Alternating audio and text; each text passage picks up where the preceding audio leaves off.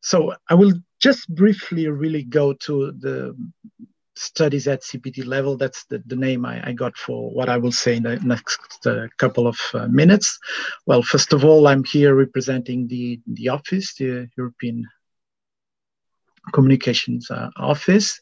So you can see that we are supporting the CPT, and we have there a nice description in terms of the countries, in terms of a map, and exactly what ECO is doing, supporting and providing the expert advice to CPT in the different committees.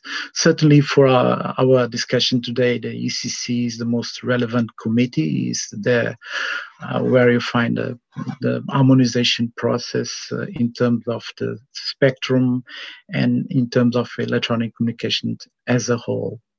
Also, I take this opportunity just to present you that the link you find there on the 2020 annual report. So if you want to know more about the activities and the achievements of the ECO, please, you will have here the link, which again is provided in the presentation for you so that you can take more details. Then I have two more slides, and hopefully they are not too much condensed here, but much of the material is perhaps well known to many of you, but just perhaps a brief recap of where we are.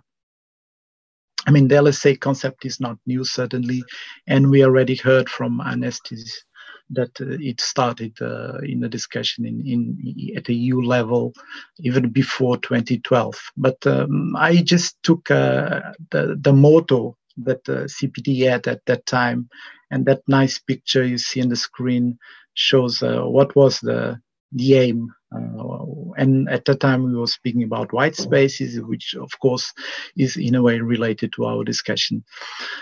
During the following years, CPT has produced several deliverables.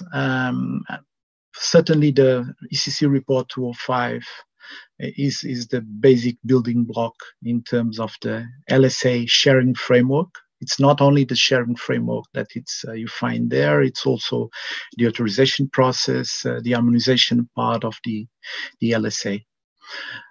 In terms of the significant harmonization measure in CPT, you find there also the decision 1402. It has already been mentioned there. That decision, as you can see, it was adopted in 2014. Since then, there was also some other deliverables. I would just mention what has been done in response to the mandate that CPT has received in the meantime. You'll find there these three reports, CPT reports 55, 56, and 58, that provides more details on the LSA guidelines as well as in terms of its implementation. So in this presentation, you have a hyperlink that allows you to detail the matter.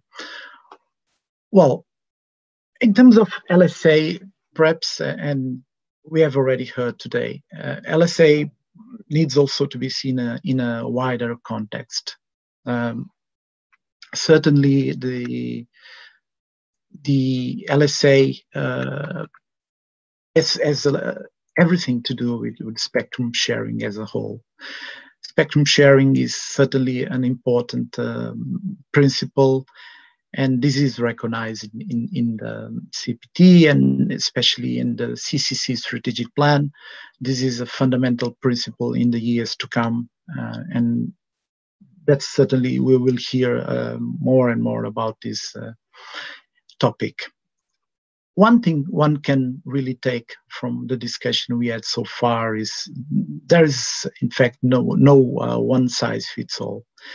Each and every specific situation creates different challenges, and that's what we have been seeing, listening to all the debates, and that's basically one of the things that we have to face in this respect.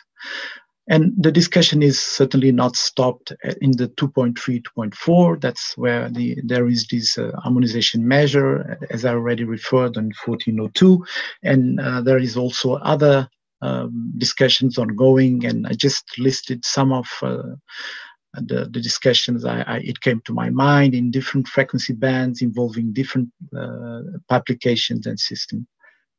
This is, again, one essential element in the 5G, and as you may know, CPT has delineated a roadmap for 5G and beyond, and there you can find that certainly spectrum sharing is key. Last issue, and this has already been referred to, we need certainly more discussion and more trials. Certainly this is a starting point to give the confidence and trust for all the stakeholders. And what we are doing in this seminar, and I would praise this for ANACOM to have this debate. We are disseminating information and at the same time allowing people to understand what is the discussion in LSA.